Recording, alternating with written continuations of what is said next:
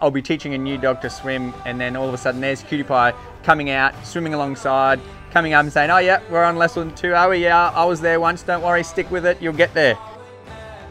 Since that day I live in a dream.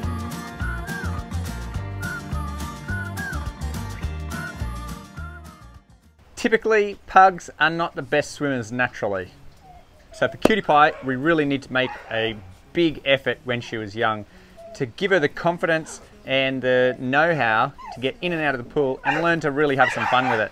Initially, Cutie Pie swam just like most other pugs did, and it was about on a 45-degree angle with the bum sinking down, panicking with the front legs, head up out of the water, and it drops their body straight back, not really going anywhere, swimming around in circles. And in a real life scenario, if there was no one there to pull her out, she's going to wear out of energy and eventually sink. So it is one of the most important things to do here at the farm, is to make sure all the dogs can swim and can self-rescue themselves. But with a lot of practice, Cutie Pie has become a very competent swimmer. The beautiful thing about this is the fact that she is at the biggest disadvantage to be able to swim due to her short legs and body shape. When other dogs come to learn how to swim and Cutie Pie can see that they're anxious, they're nervous, they're scared of the water, she comes out and comforts them, and she swims alongside them, and you can tell that she's just there saying, "Hey, I'm here with you, I was in your shoes once, I know it's scary, I know it's an uncomfortable place to be initially, but trust me, you're gonna love it, stick with it, you'll pick it up soon." It's a really beautiful thing to see. I love when Cutie Pie does it, because you know that this dog is looking over at a pug thinking, well, if you can swim with those tiny little legs, surely I can do it. And you can see they grow a little bit in confidence, and Cutie Pie's there with them saying, "Yeah, you did a good job, keep it up." And it really works. She plays the role of a support dog very, very well.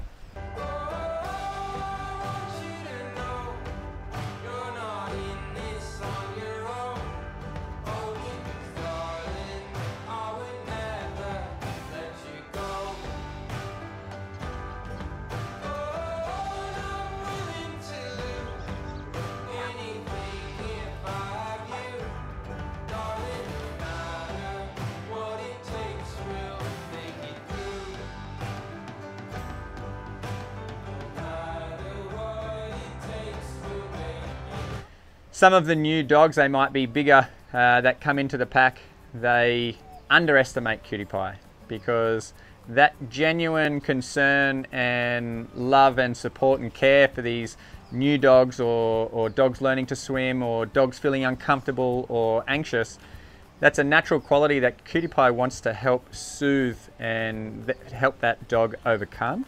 A lot of the time, to the new dog's peril, they underestimate Cutie Pie, because she is one confident, capable dog in or out of the pool. And you should just see the way she manhandles Fredo when we throw the tennis ball. Often Fredo will be coming back with the ball in his mouth, and also Cutie Pie hanging off the side of his lip at the same time. One of the other things that makes Cutie Pie is being so fearless. She just wants to take on the world no matter what's going on. She wants to be a part of it. She doesn't shy away from anything, and that's what makes Cutie Pie so special. That never say die attitude, that I'm just as capable as anyone else attitude, that fearlessness, it just makes for such a unique... She's telling Fredo off right now. See, this is the wrath of Cutie Pie. No one wants to mess with her once they get to know her.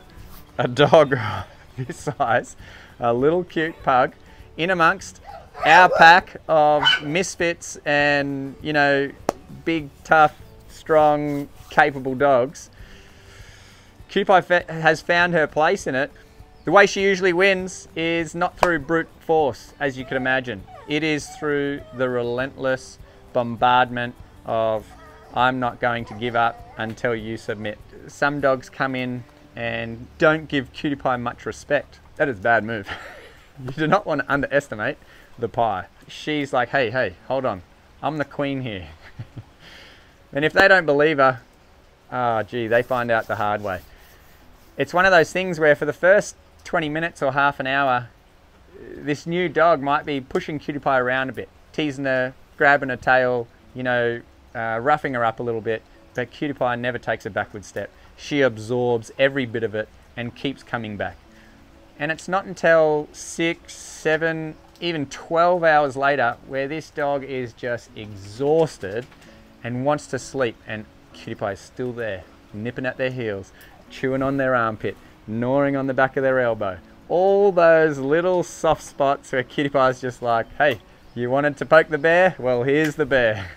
And she wins over every single dog that comes here and earns the respect that a little dog in this pack deserves, which is, take my hat off to you, Cutie Pie.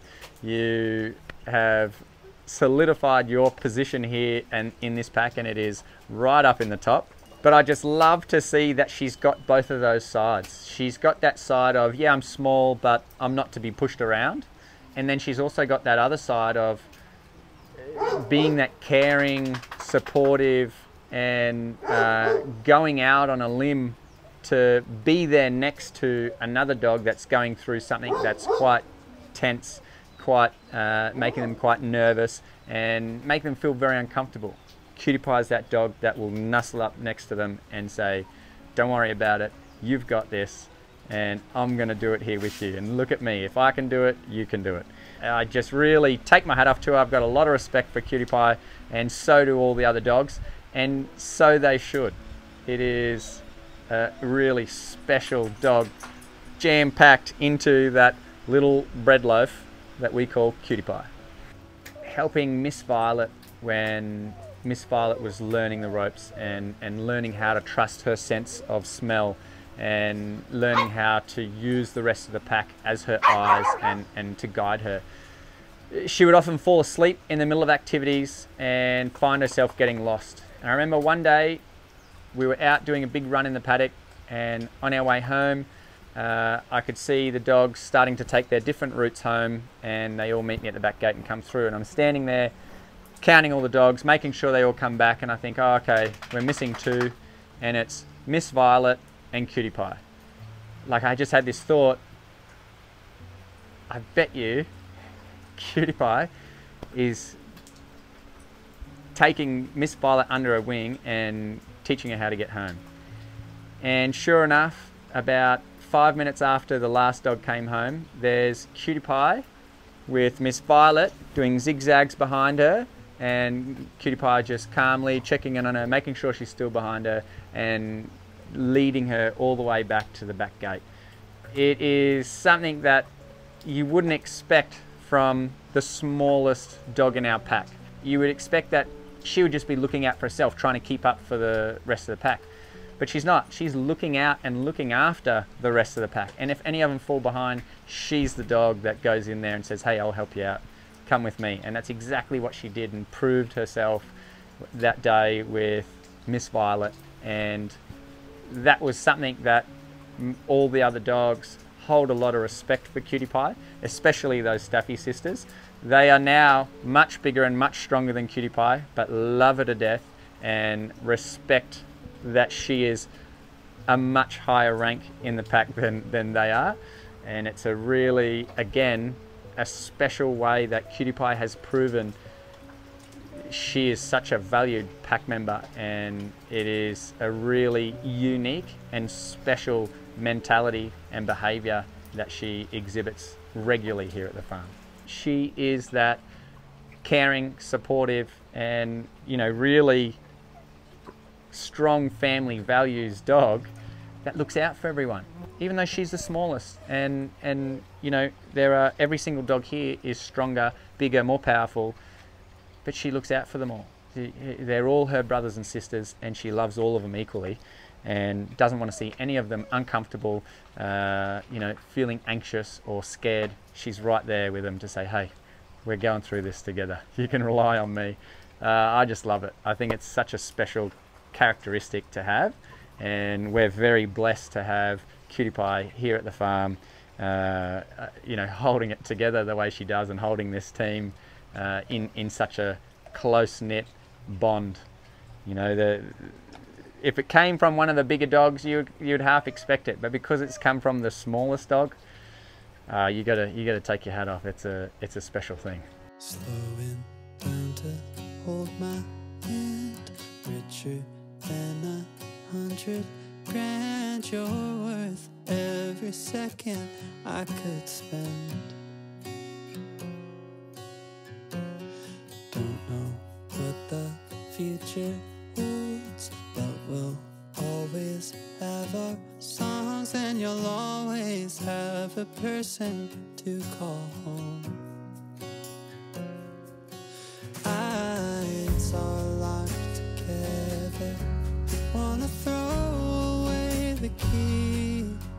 No, this moment's not forever, but we could be.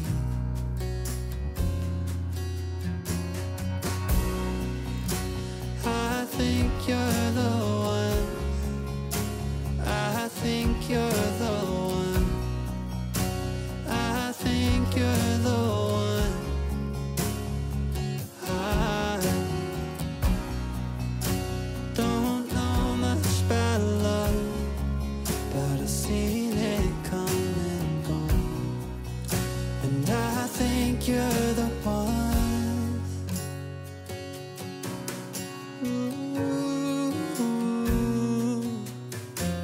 Slowly wanna open wide, heart is crossed and fingers tied. You got me riding higher than my hopes. Picture us in 20 years, kissing you behind the ears, going down in the history we both wrote. Eyes still locked together, we're not looking for the key. They say nothing lasts forever, but we can see.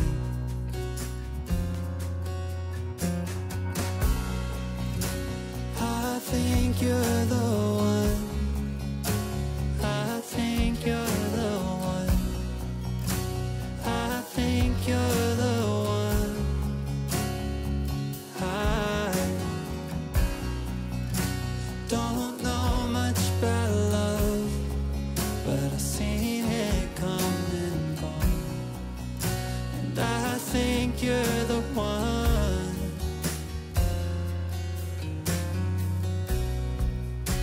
I think you're the one. Ooh, you're the one.